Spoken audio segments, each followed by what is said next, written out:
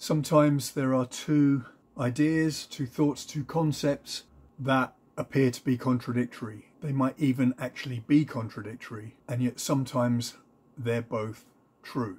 So the first one is cultural appropriation, which in the musical world is a thing that does get discussed.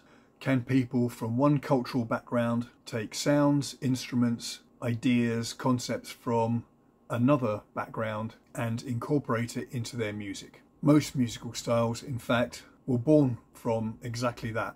However, there are good arguments for it not being a universal right to do so, particularly if a musician is passing off something from a different culture as being from theirs, or pretending that something is historically accurate and representative when in fact it isn't. So there's one thought.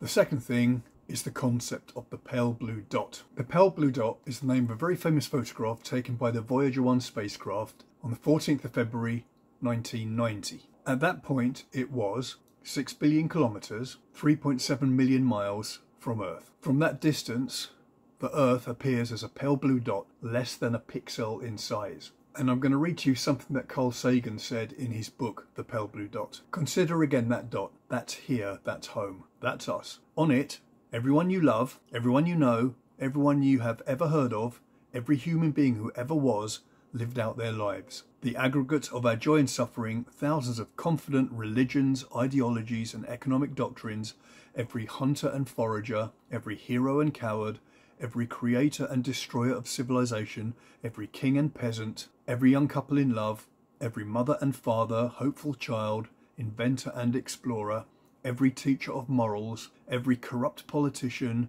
every superstar, every supreme leader, every saint and sinner in the history of our species lived there on a mote of dust suspended in a sunbeam.